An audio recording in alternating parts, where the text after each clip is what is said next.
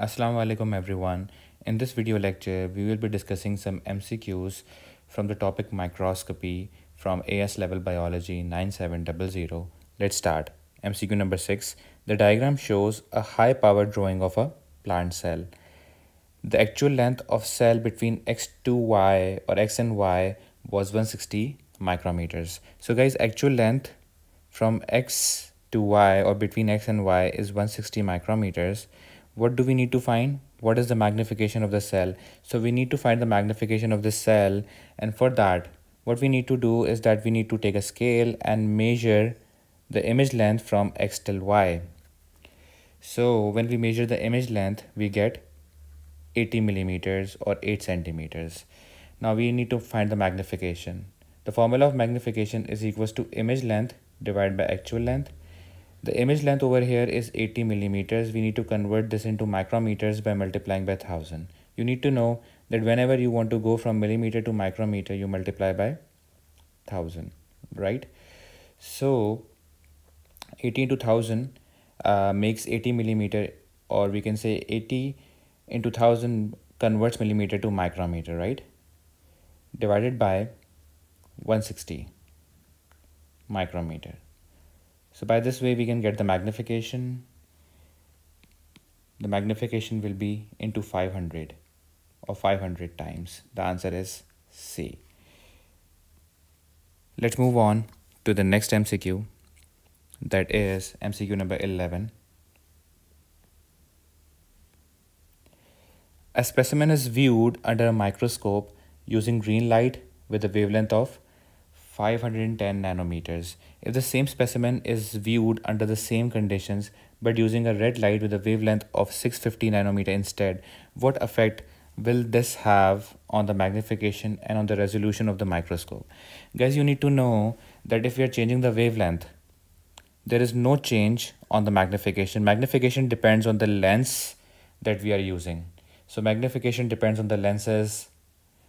It depends on the type of objective lens that we are using. It depends on the type of eyepiece lens that we are using. Magnification does not depend on the wavelength. However, resolution depends on the wavelength. So if we talk about the resolution, then what are we doing? That we have increased the wavelength, and whenever you increase the wavelength, resolution decreases. So the answer is D. Let's move on to the next MCQ. MCQ number 15.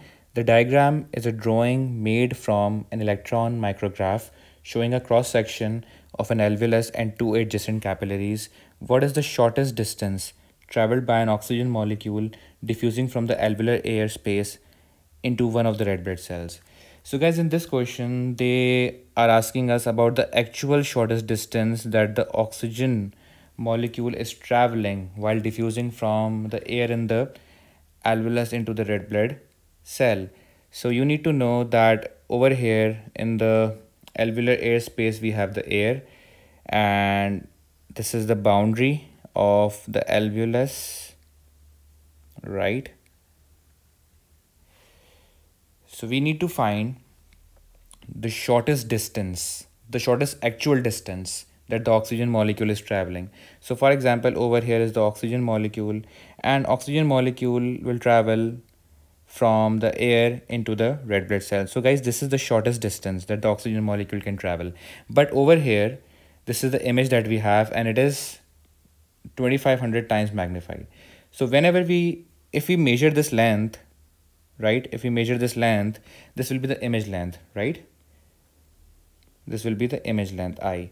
So when we will measure this length using the ruler, that will be 2.5 centimeters, sorry, 0.25 centimeters or 2.5 millimeters, right? The magnification is 2500. We can use the formula magnification is equals to image length divided by actual length to find out the actual length. So actual length is equals to image length divided by magnification. The image length is 2.5 millimeters into 1000, because we need to convert this into micrometers. The magnification is 2500. If we divide 2.5 into 1000 by 2500, we will get the answer, that is 1.0 micrometers. So 1.0 micrometers, or A, is the shortest distance, the shortest actual distance that the oxygen molecule will travel when it diffuses from the air in the alveolus to the red blood cell. So this is the red blood cell. Let's move on to the next MCQ, that is MCQ number 17. A plant diagram is made of a transverse section of a leaf. Which features should be seen in the diagram? So guys, whenever we draw a plant diagram, we need to know that in the plant diagram, we just draw the boundaries or outlines of the tissues. We don't draw cells and we don't draw cell organelles. For example, if I'm drawing a plant diagram of a transverse section of the leaf, I will just draw the outlines of the tissues. For example, I will draw upper epidermis like this, just the outline of the tissue or the boundaries of the tissue.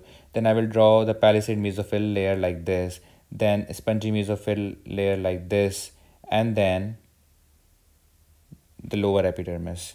So this is upper epidermis, right?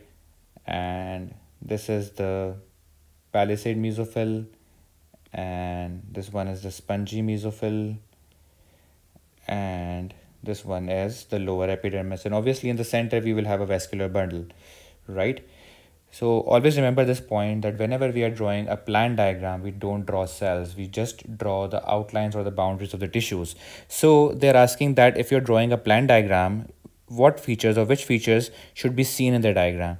So you need to show the overall distribution of the tissues, that how tissues are distributed, just like I have shown over here.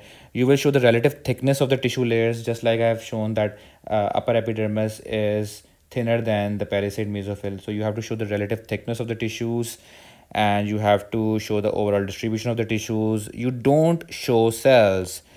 So you will not show cells which contain chloroplasts, right? So the answer is A, 1 and 2. Let's move on to the next MCQ. That is MCQ number 19. Which cell structure can be seen only with an electron microscope?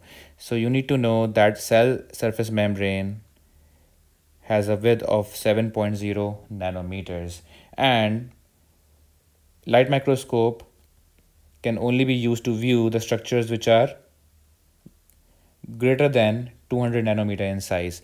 So cell surface membrane can only be seen using an electron microscope and not the light microscope, because light microscope can only be used to see structures which are greater than 200 nanometers in size, whereas electron microscope can be used to see the structures which have a size greater than 0.5 nanometers. So cell surface membrane with a size of 7 nanometer will be visible using electron microscope, but not using the light microscope. If we talk about the chromosome, nucleolus, vacuole, they are visible using both light microscope and electron microscope. So cell surface membrane is the only structure which can only be seen with an electron microscope. So the answer is A. Let's move on. Let's discuss MCQ number 36. The diagram shows an electron micrograph of a virus particle or of virus particles in a human nucleus. What is the diameter of the labeled virus particle? So guys, they want you to find out the actual diameter of the virus particle. Magnification is given and you have the image. What you can do, you can take the scale and measure the image length of this virus particle. So when you do this, you will get 3.6 millimeters or 0.36 centimeters.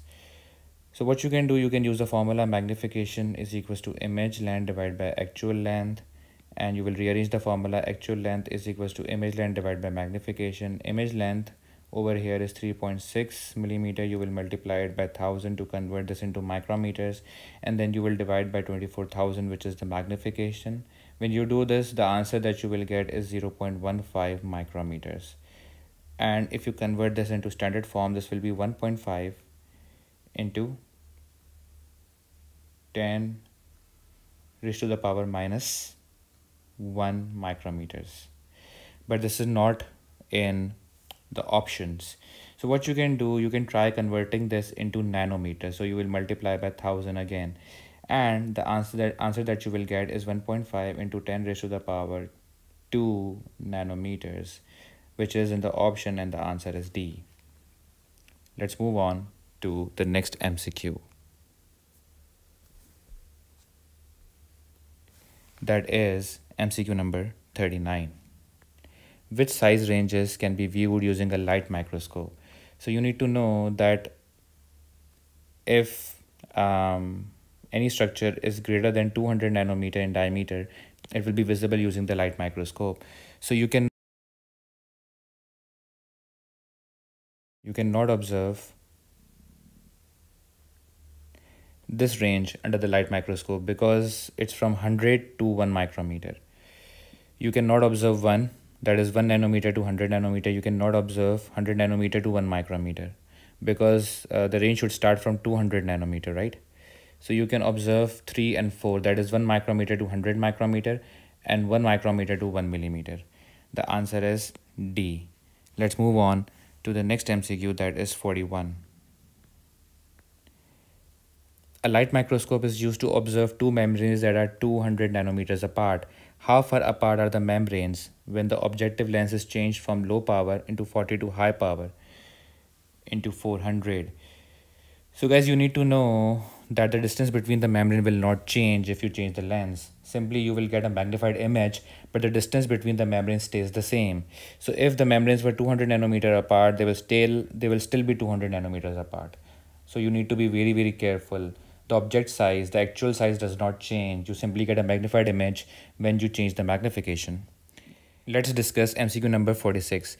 At approximately which magnification is light microscopy not suitable because the resolution becomes too low? So guys, the answer is 1500 times.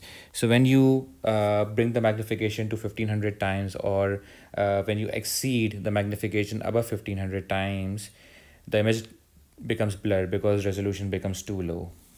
So the answer is D. Let's move on to the next MCQ, that is MCQ number 50.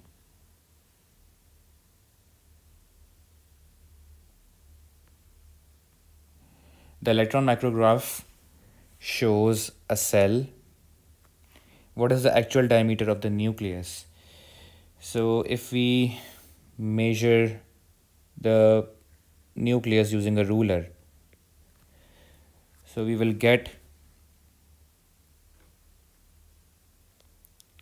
30 millimeters, right? 3 centimeters or 30 millimeters. And we can use the formula magnification is equals to image length divided by actual length. And we can rearrange the formula actual length is equals to image length divided by magnification. We need to find the actual diameter, and this is 30 millimeter is the image diameter or the image length. So obviously we will convert this into micrometers. 30 into 1000 divided by magnification, that is 5700 times. So if we solve this,